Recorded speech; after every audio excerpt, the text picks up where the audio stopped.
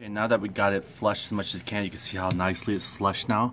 It's a little bit, you can feel a little bit of the groove at the housing, which that's what you want, and be able to feel that groove in there. Okay, now we're going to go and take out these two bearings and replace it with the Tata bearings, the TPL ones. You can see these are still good bearings there, but we just want to go and replace it with some Tata ones. And see, they're still made in Taiwan, but the Tata bearings, you can see here, it's made, it says TPI on there, sorry. I've been calling it TPL this whole time. Okay, here we go. I'm gonna replace it with these ones. You can see how it fits perfectly into each one, as well as this one right here.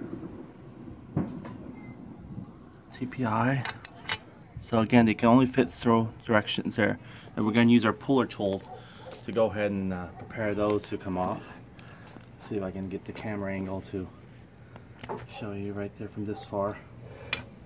Okay, so we're going to pull it out with the puller tool that we talked about earlier, or on the previous video.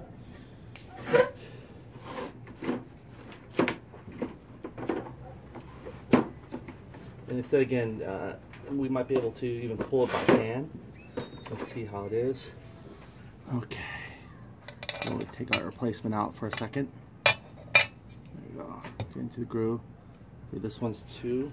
The medium size will not fit the small one. Only the small one will fit it. There we go. That would be your small one. That would be your best bet.